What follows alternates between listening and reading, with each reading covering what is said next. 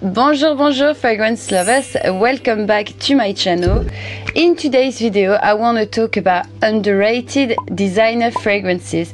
As I've been working in a perfumery store, department store before, I've seen a lot of fragrances that people don't know about, and usually, unfortunately, the consultant here to help you will be drawn showing you bestsellers. It's really occasional when someone advises you something very different. So this is what I want to show you today. What are the most underrated fragrance for men? Soon you will have the ladies one, so no worries, ladies.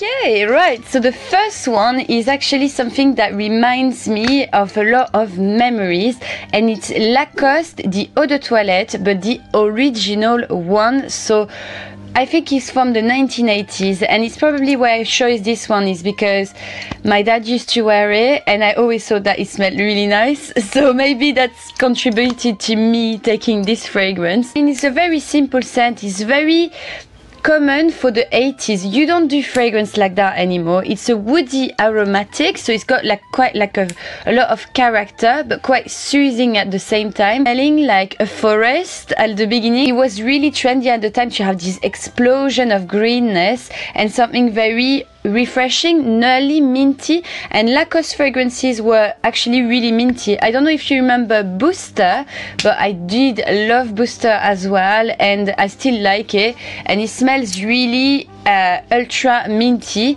and really projecting the freshness. It still can be used now. Of course, you need to be mindful of that quite like vintage style, but it's very classic and nice for summer, even for daytime during winter.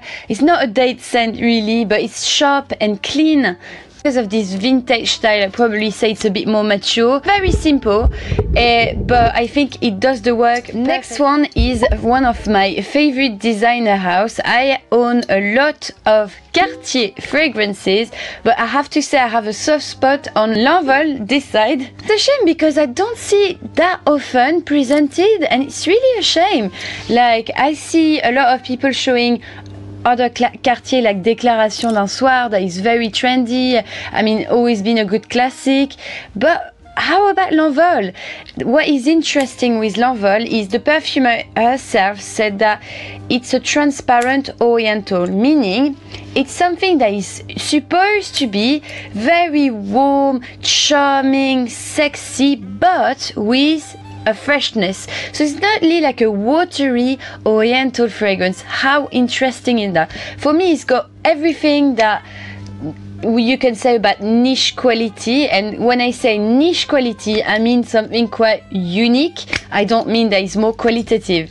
A lot of honey inside of this fragrance, so it's a honey that is a bit sticky, but it's not cloying. So it won't be like that ultra gourmand fragrance because it does have that pinch of freshness, and I feel it's the lavender that gives that. It's very powdery because you have a lot of iris, very unisex, worn by the two genders very easily. It does have a little bit of something gourmand, but not too much. It's very rich, but it does have that herbaceous tone as well. If you're looking for something charming, sexy and different in the designer range, I recommend to go have a look for this one. Next one is again one of my favorite designer house, and I would say I will definitely put it just after Chanel, second position, and it's Hermès, and it's Un Jardin sur le Nil. So I don't know you, but I always love the selection of Jardin. I mean, you've got Monsieur Lee that is really nice.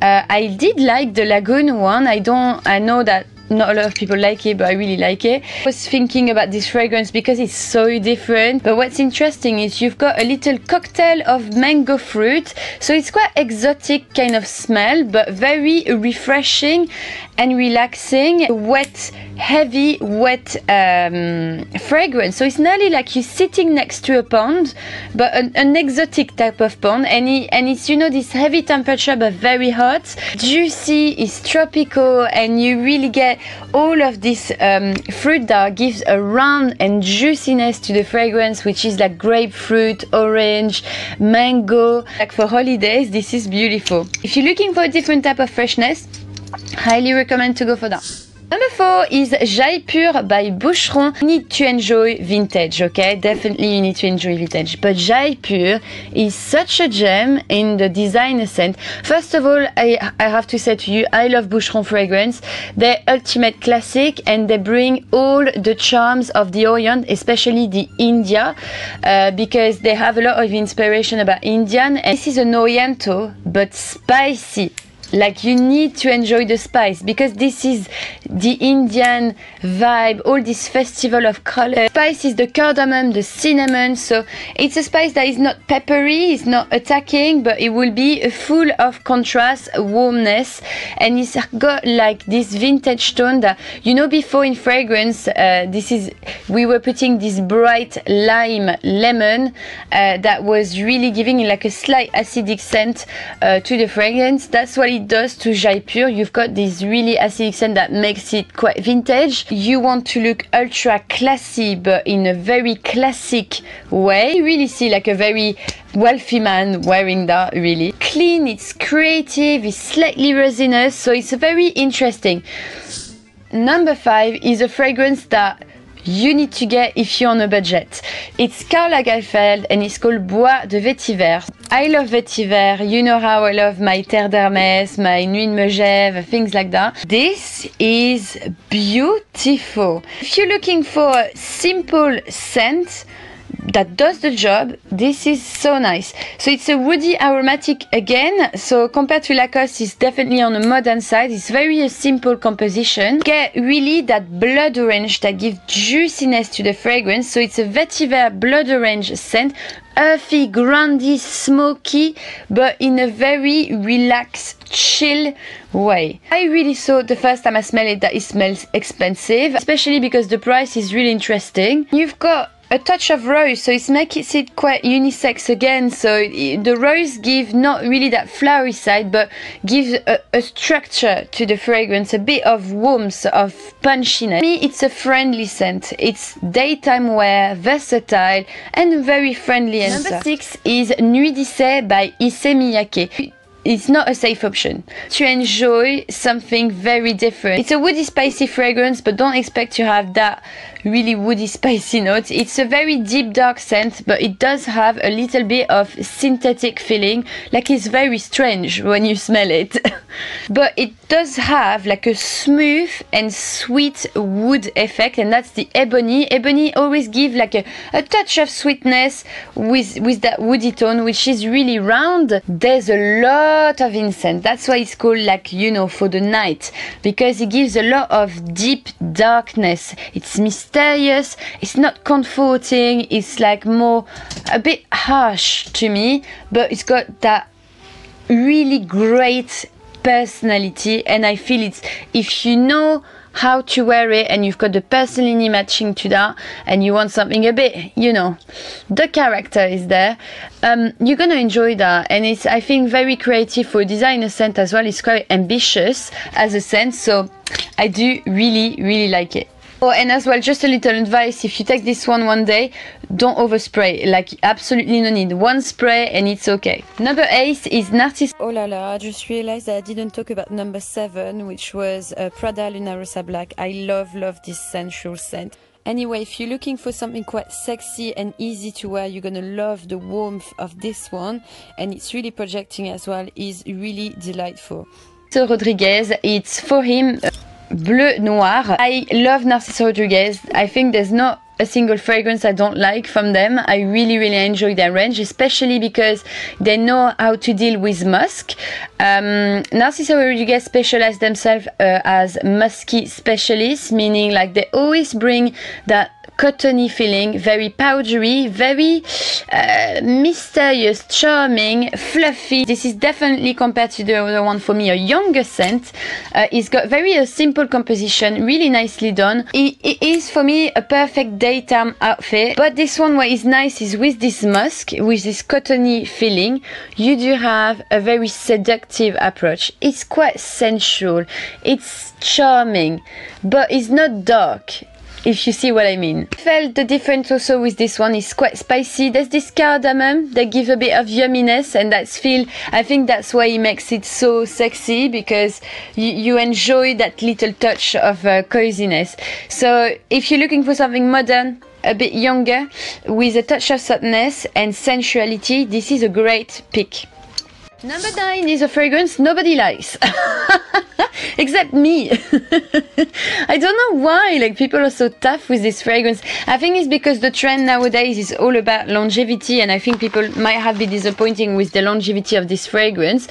I'm talking about Yves Saint Laurent La Nuit de l'Homme, but the eau électrique. I've done a review on that if you want to have a look, but I really enjoy this fragrance. It was actually the one I preferred with the original, because it's got something very fuzzy, very a little bit electric, like they say, fizzy, a fizziness that is very different, a bit more sensitive, romantic, yeah, delicate fragrance, an aquatic vibe as well that I quite like. Is this tone of apple that gives like a bit of softness, this cashmere wood, so it makes it even more softer, nearly silky, and I really enjoy that.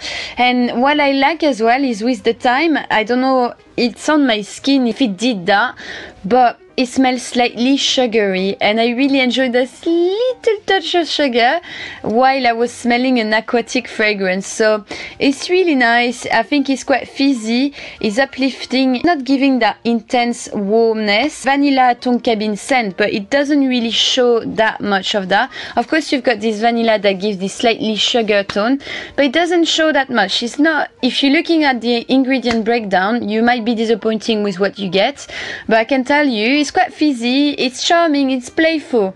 That's what it is. For summer, it's quite nice. Finally, number 10. My scent of yesterday, actually. I wore it all day and I really enjoy it.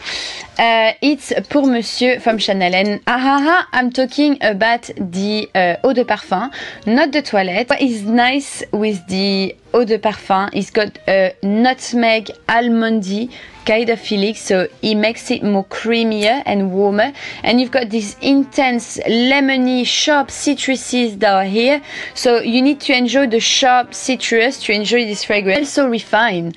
This is the ultimate gentleman fragrance. Something is not the basic black suit that you're gonna see there. No, it's a tweed suit. It's refined, there's details, he's gonna take your chair to make you sit down. That's what it is. Monsieur was the first scent of Chanel for men, and it's really the classic fragrance, a bit very citrusy and ultimate gentleman scent. Perfecto. So I think I'm done. So please tell me in the comment which are your most underrated smell, and we're gonna do, ladies, very soon this week. I wanted to give like 2 honorable mentions to 2 discontinued gems that I used to really enjoy, and this is Avant-Garde by Lanvin. It's gone. And Mont Blanc Légende Intense, it's gone as well, and it's very sad. Bye, superhero. Thank you for everyone who supported me on Utip account. You do have the link in the description. You just had watch free ads. It gave me a little tip, so thank you for everyone who's doing that. I really appreciate it. Don't forget to subscribe, because there's a lot of you that not subscribe, but why? It's free. We'll see you very soon. Bye now.